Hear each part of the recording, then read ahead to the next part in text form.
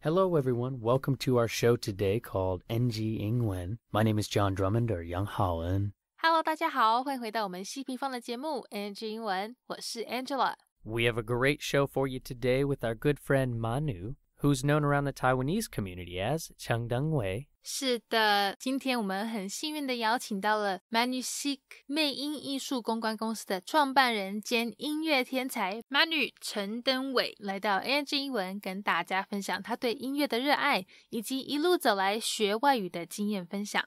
But before we get to the interview with Manu and I, Angela is going to help us break down some of the cultural differences Manu spoke about, particularly about a fun little story where he confused museum with Muslim, and Angela is going to help us break down some of the different religions in the world. Yeah. So take it away, Angela, here on NG 英文。好的，没问题 John， 谢谢你的介绍。那没有错，今天在 NG 英文的部分呢，我们要来接受一点文化洗礼，认识世界五大宗教的英文名称。大家赶快把你的 NG cheat sheet 这个 NG 英文专属的笔记小抄准备好，我们要开始咯。在待会的访谈中呢， Manu 会提到说他曾经有一次在一场正式的演讲报告中，不小心把 museum 博物馆讲成 Muslim， 让现场气氛尴尬的不得了。所以今天我们决定要来跟各位介绍全球5个主要宗教的英文名称，希望大家牢记在心里，以后不管是要跟朋友聊博物馆，还是聊宗教文化历史，都可以自在有自信的侃侃而谈哦。首先刚才提到的这个 Muslim 就是一般常听到的穆斯林，或是回教徒、伊斯兰教徒，信奉伊斯兰教的人。好，不过伊斯兰教呢，它又是另外一个字哦，跟我们中文发音很像，叫做 Islam。 第二个，我们认识一个跟在地文化历史比较有关系的佛教 Buddhism。 那佛教徒我们称为 Buddhist。接着我们把地图位置转移到印度，他们信奉的印度教英文是 Hinduism。 那信奉印度教的人我们可以说 Hindu。 再来基督教，大家都知道怎么说吗？它虽然大致上有分成3大派别，但是为了不让大家搞混，今天我们就先学它的主要名称就好。基督教英文是 Christianity。 好，那基督徒呢则是 Christian。 还有一个也是起源于中东地区的犹太教 Judaism。 那信奉犹太教的人我们称为 Jew。 哇，讲了这么多，大家都有记得吗？我们稍微复习一下好了。跟我们台湾文化历史背景比较有关系的佛教是 Buddhism。 那佛教徒大家记得怎么说吗？没错，叫做 Buddhist。 那伊斯兰教虽然是 Islam， 但是伊斯兰教徒或是回教徒、穆斯林我们叫做 Muslim。 再来印度教是 Hinduism。 而信奉印度教的人是，记得吗？是怎么讲呢？没错，叫做 Hindu。 最后2个基督教和犹太教大家有印象吗？基督教是 Christianity。 那基督徒呢则是 Christian。 那犹太教是什么嘞？答对了， Judaism。 那信奉犹太教的人我们称为 Jew。 好啦，希望刚才讲到这些对你的英文学习之路有所帮助。如果有漏掉没有听到或是写下来的也不用担心，可以上我们的 YouTube 频道，随时你要听几次就给他听几次。那如果大家都已经准备好了的话，我们就赶快进入今天的访谈内容，听听 Manu 他的分享吧。All right. As always, thank you, Miss Angela Ma, for that wonderful NG 英文 breakdown. My guest today on the show is a Taiwanese musician. He is a pianist, previous orchestra manager for Phantom of the Opera, event organizer and planner, lover of traveling the world, culture and style, and so much more. So everyone, please welcome my good friend Manu. Hello everyone, I'm Manu. I'm glad to come here. Yeah, man, we high five on the show. Welcome to NG 英文. So, my man, you are a busy man who does many things, but you've been focusing a lot lately on event production and building events around the music and entertainment scene. So can you share a little bit about that? 访谈一开始呢，马努会跟大家聊到说啊，最近几年呢，常常都在办这个 PR events， 办这个公关活动。好，但是呢，今年因为这个肺炎疫情的关系，那为了大家的健康着想，他们打算把这些活动呢改成线上进行，希望透过网络，透过这样子的方式，让大家一样可以尽情的线上 party， 彼此互通有无，欣赏音乐表演。赶快来听听他的分享吧。Yes, of course. For the past few years, we was focused on like the PR event. And this year, 2020, that we have, unfortunately, we have the virus. So we're trying to change our induction. We're trying to put all the event online and still trying to make the event, make people happy, make fun online and share with the world. Beautiful. Yeah. So, like you said, you know, having the COVID virus right now is changing a lot of things, but you are staying very creative with your approach to how to fix that. So, what are some things that you have found that are really kind of interesting or new or unique about creating a concert online? 接下来 Manu 会分享到说，刚才前面讲的这个把公关活动转移到线上进行，不是只是像一般你可能在 YouTube 在脸书上面看看影片而已哦。像有些国家啊，如果是要办演奏会音乐会的话，他们还真的会把表演者的背景营造出那种 concert hall 那个演艺厅的感觉。那表演者呢，一般会放一个小萤幕在椅子上，把镜头对着自己，那每个线上参与线上在看表演的人也把镜头对着自己，让表演者可以在表演的时候看到每个来宾的脸，就会很像真的是在这个表演现场，只是所谓的现场其实是在线上。那如果听众朋友觉得这听起来好像有点难以理解的话，可以把它想成是现在很多网红都有在做的这个直播。好，只是如果你有在看直播的话，那你也要把镜头打开露脸这样子，就是你可以看得到开直播的人的脸，那开直播的人也可以看到你的脸这样。好，那只是 Manu 说现在他们还没有办法真的去执行这样子的活动，因为 4G 网络速度不够快，等到 5G 出来之后呢，这个 Virtual World Entertainment 这个虚拟娱乐节目就可以成真了。Yeah, we're actually holding a project that we are trying to do. It's when we're talking about concerts online, it's not just like sharing on the YouTube or like Facebook, then put your video on or put your live on. It's like more like it's selling tickets.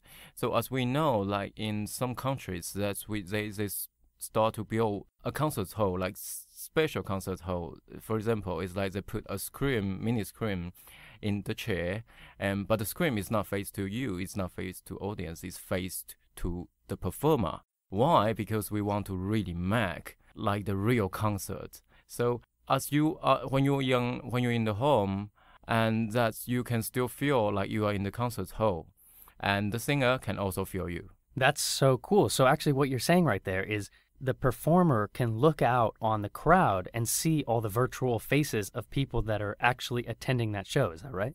Yes, exactly. But this idea is actually not new. But because with the technology right now, we can't do it. 4G is too slow. So that's why everybody is waiting for 5G. When 5G is coming, that everything can be true. Yeah, man, the power of technology. And so I am really looking forward to that 5G then, because that sounds like that will create a whole new kind of virtual world of entertainment.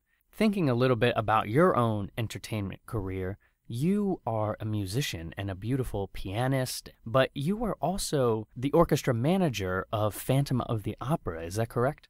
前面我们谈到了 Manu 他们团队对于未来线上公关活动的计划真的是很酷哦。但其实呢还有更酷的哦。Manu 他除了办这些音乐会活动以外，本身呢也是一位音乐人，很会弹钢琴哦。而且甚至在2014年的时候啊，担任当时在世界巡回表演的百老汇知名音乐剧 Phantom of the Opera 歌剧魅影管弦乐团的总监呢。他说乐团到各个国家演出的时候啊，都会结合当地元素、当地文化，邀请在地音乐人跟歌剧魅影乐团的固定班底一起演奏。那他的工作呢，就是要去负责筛选、去试镜，找出适合的人选来加入表演。我们赶快来听这段分享吧。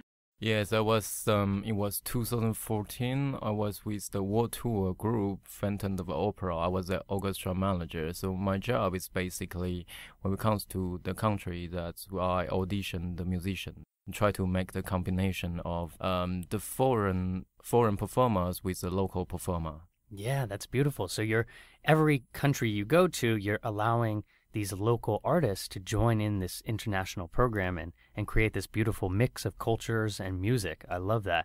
So when actually did your journey as a musician begin? 哇，听完了 Manu 前面精彩的工作经验之后，现在我们要来问问他，音乐之路是什么时候展开的呢？ When did his journey as a musician begin?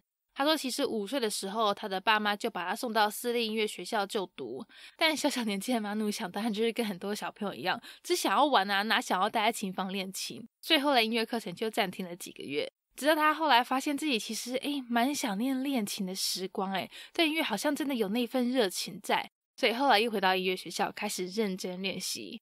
后来2001年的时候还赢得了钢琴比赛的冠军，是当年的 champion。他说当时大概现场有50人参赛吧，得知自己是冠军的时候真的是又惊又喜，开心的不得了。赶快来一起分享他的喜悦吧。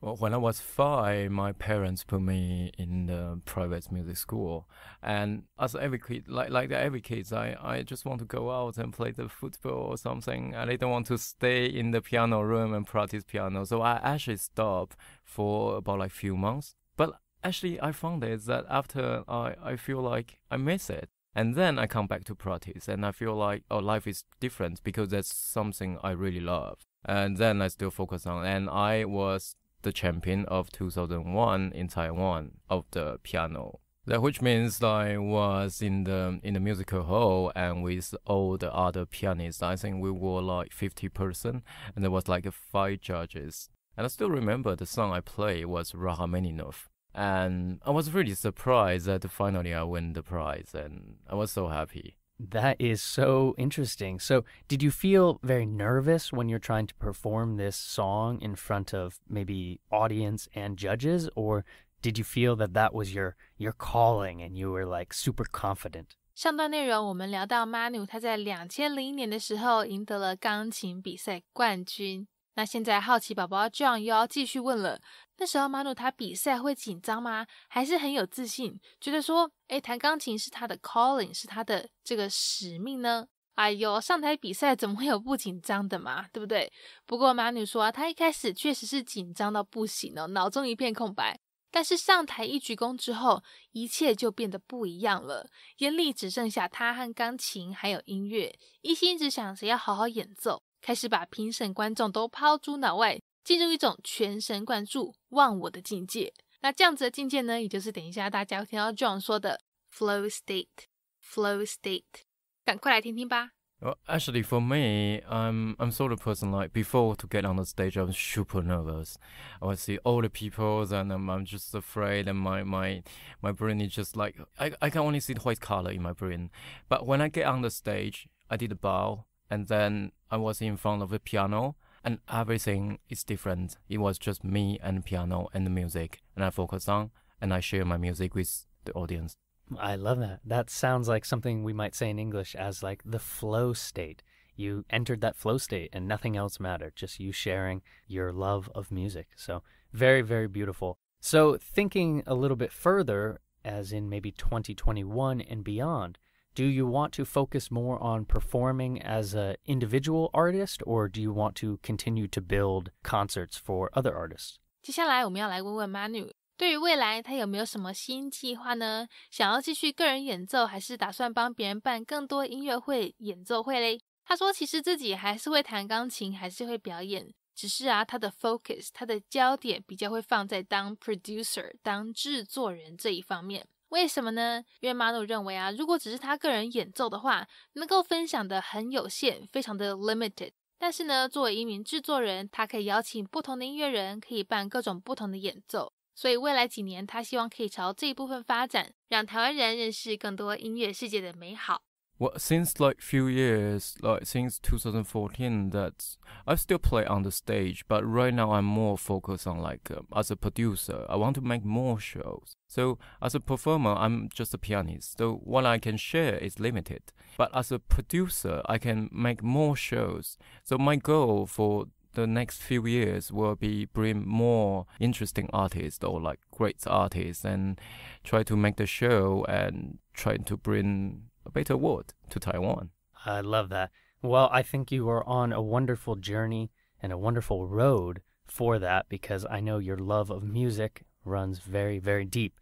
And speaking of your love for music, your love of languages. And you know, here on NG Ingwen, that is kind of the heart of our show. But your language abilities in English, French, Chinese, maybe Taiwanese, have really opened up all of these new doors for you too. So when did your language journey begin? 在这段访谈中，我们会提到 Manu 他的语言能力。听众朋友，你们知道吗？他除了会说中文、英文以外，还会一口流利的法文呢。天哪，又会弹钢琴，又会双外语，真是太厉害，太让人羡慕了。不过是说他这个学外语这条路啊，是从什么时候开始的啊？Manu 说这其实跟弹钢琴一样，从小爸妈呢就让他开始学英文，那自己其实也是蛮有兴趣，很喜欢讲英文，觉得每次开口说英文的时候，好像瞬间变成另外一个人一样。后来16、17岁的时候啊，开始想要更认识这个世界，那刚好那时候又有一个去法国当交换学生的机会，所以他也就搬到当地，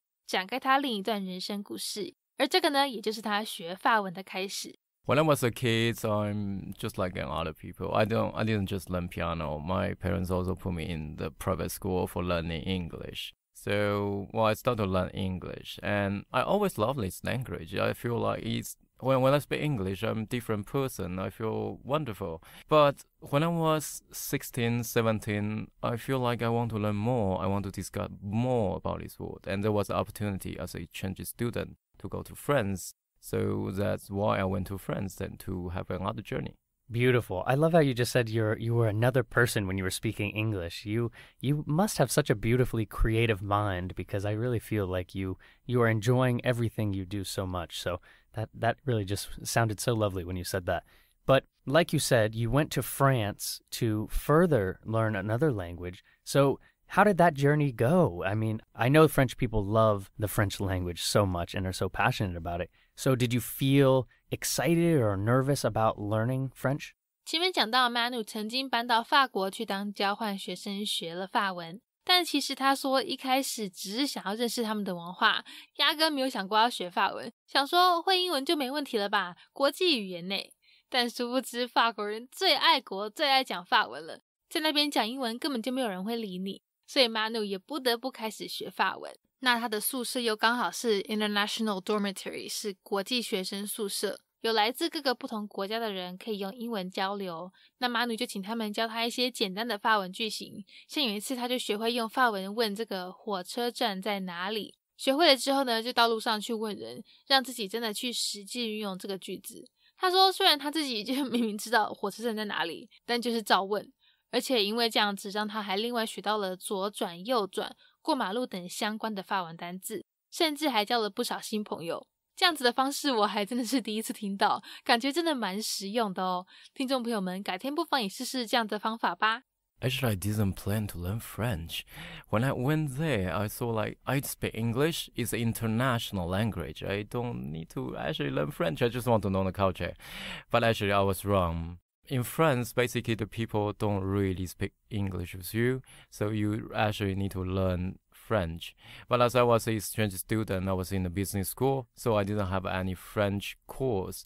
So what I did is, well, I was lucky. I was in the dormitory, an international dormitory, so I met lots of international students. Obviously, some Americans, some British. So I asked them, like, can you teach me some phrase? For example, like, where is train station? So I practiced like where is train station like in French very correctly, and I just walk on the streets, and when I meet someone I just ask him like where is train station. Even I know where is train station because I took the train for coming in this city, and so that's how I learn like left, right, and cross the streets, and I also make a lot of friends. That is so great. So essentially, to sum up what you just said, you learned one phrase, you mastered it correctly in your head, and then you went out and you tried it. And I think that is a really systematic and beautiful way to begin learning a language. And because of that, you were getting a bunch of new input. So when people are talking to you, they're telling you, yeah, left, right, straight, around the corner. And these are all new words in French that you're learning. So I think that is so beautiful. And that leads me to kind of a question I love to ask here on NG Ingwen, and that is about tips and advice. So can you kind of further explain any tips and advice for learning French, English, Chinese, or any language? 除了刚才上段 Manu 提到的到街上去问路，实际跟路人练习句型以外，等一下呢，他也会提到，其实他认为学语言不是就只是在学书上那些单字、拼语、句型这样子而已，你也是在学他们的文化，所以不用害怕去开口练习说，如果哪天你刚有机会跟母语人士讲话的时候，就大胆的讲，彼此互相交流你们的文化，就算你单字念错文法不对，也不需要觉得怎么样啊，本来就不是我们的母语嘛，讲错是正常的，要实际去练习才是最重要的。就像前面他举的例子一样，他只是学会一句法文就到路上去跟路人练习，结果还学到更多其他单字，而且因为不是从书上硬背，而是有那个情境在，有真的在运用，又帮他更加深了那些用法在脑海里的印象。I think for learning language, a new language, it's not only about learning. It's not only about learning from the books. It's also the culture behind. And I think a lot of Taiwanese people are afraid to talking to the foreigner. But I don't think we need to be afraid. We just need to be. We just show ourselves. Even we make mistakes, it's okay. Why not? Because we are foreigners, so just have some courage and talk to them, and you will have different experience. And also, for example, like my story from the train station, that's just one phrase I learned, but everything from that, I learned so many things. So just get started, and you will discover more. Yeah, I love that. So actually, what you're saying I love so much, and it's basically, you don't have to learn the whole book. You don't have to learn all the courses and get that certification to go try. No, you learned one thing, and then you went out and applied it, and actually you got so much back from it. New friends, new words, new phrases, and a lifetime of memories. So well done, my friend. So that leads me to another question I love to ask here on NG Ingwen, and that is, do you remember any time maybe you or a friend messed up some words in English, Chinese, or French for this case? 现在我们要来问问 Manu， 在大家学语言的过程中，有没有闹过什么笑话或是陷入尴尬的窘境呢？他说有一次在学校要做一场报告，是很大型很正式，要穿西装上台，现场有500人那一种。那当时呢，他的报告内容是要介绍台湾，有讲到一些我们的 museum 博物馆，但因为他没有把博物馆的这个 museum 发音发好，念成了 Muslim 穆斯林，让教室每个人都一头雾水。但后来幸好因为他的报告有一些博物馆的照片，大家就有稍微理解他要讲的应该是 museum 不是 Muslim。虽然当时现场真的是蛮尴尬的，但也是因为发生这件事情，让马努永远都会记得博物馆跟穆斯林英文要怎么念才正确。Yeah, of course. I mean, this is kind of in our schedule when you're learning English or any other language. So there's so many. For example, like this one, I went to like a bakery and I was asking for French bread, but actually I ended up with the croissant or something. But most memorable like things, it was like I was doing the presentation in the school, and there was like 500 people and like 10 professor in front of me. I was well dressed up and I was with my suit. I was so happy. And then I was talking about the subject was presentation of Taiwan, and I was trying to talk about like some museum in Taiwan, but I just say like Muslim or something, and people just don't understand. I was like, is that Muslim in Taiwan? Or like, so, and because it doesn't match to the photo. So, but that is also really good point, because after that I will never make a mistake again. Yeah, I love that, and I love actually how you just summed that up. So kind of recapping that, yeah, you said an incorrect word and it didn't match the photos of your presentation, but you know what? Actually, you learned that mistake won't happen because you learned from that. So you were such an intelligent guy, Manu. I'm very impressed because, yeah, people might make that same mistake over and over again, but you were like, hey, I'm never going to make that mistake again. So well done. And that leads me, unfortunately, to our last question here on NG 英文, and that is, if you could go back in time and talk to a younger Manu, would there be any advice you give yourself on language or life? 访谈最后呢，Manu会跟大家分享到说，如果可以回到过去，给以前的自己一些建议的话，他会想要告诉自己，好好专心做喜欢做的事情，把精力花在音乐上 ，keep going， 不要放弃，坚持下去就对了。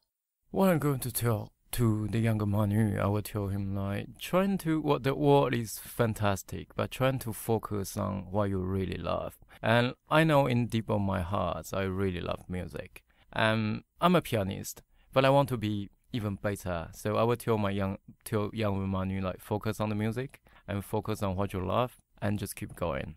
Yeah, I love that. And your love of music shines through. I really can feel your passion sitting here talking with you. It's been such a pleasure to have you on the show today. So can you share maybe some social media where people can find more about your life or your event company? Yes, we do have a fan page on Facebook. It's Manusique.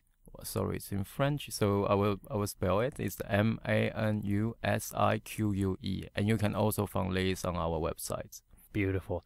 All right, Manu. Well, it's been a pleasure. I wish you nothing but success, and hopefully we can work together and bring some artists here into Taiwan and create some wonderful memories.